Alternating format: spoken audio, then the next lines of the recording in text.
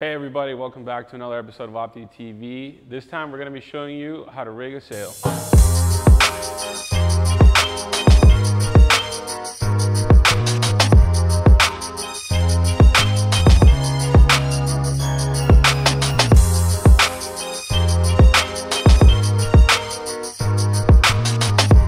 If you're new to this channel, don't forget that we're all about the Opti sailing class, which is not just the sailors, but the parents and the coaches and the organizers. So we got our best tips and tricks to show you guys some best practices on how to rig an Opti sail for maximum performance. So you want to rig an Opti sail?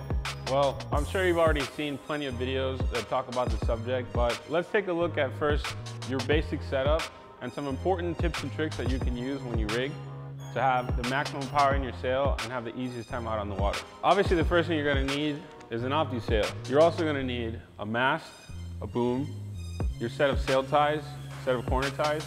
You're gonna need a wind indicator, and you're gonna need some time. The first tip about rigging an Opti sail is make sure you have enough time for you in order to set up your sail for the basic measurements properly. Start at the bottom, specifically your clew corner tie. Then connect your sail and keep working on your boom ties.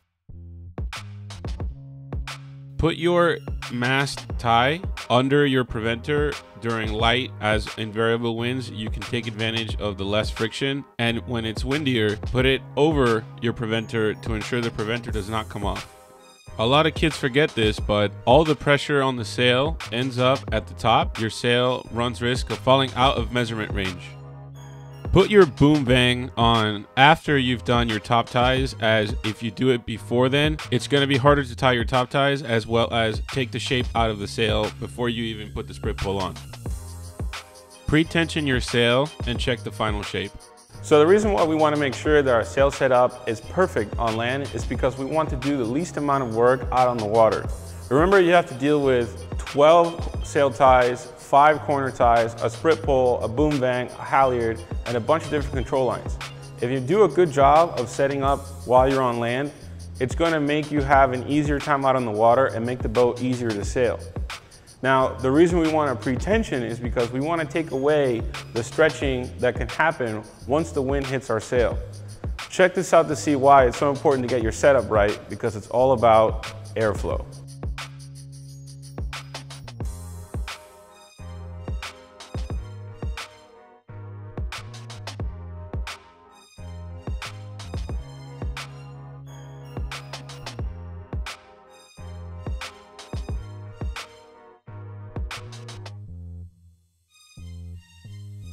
The most important thing about setting up your sail is ensuring you're going to have good airflow, because you want to make sure your sail is not too lumpy. Airflow is all dependent on how smooth the surface is. It doesn't mean it has to be perfectly smooth. Sometimes creases here and there are helpful, but you don't want your sail to be looking uneven. Make sure you have everything you need before you set up your sail. Make sure you are putting your corner ties on first, starting with the top ties. Make sure that you are ensuring that your boom vang is properly pre-tensioned before you put your sail up.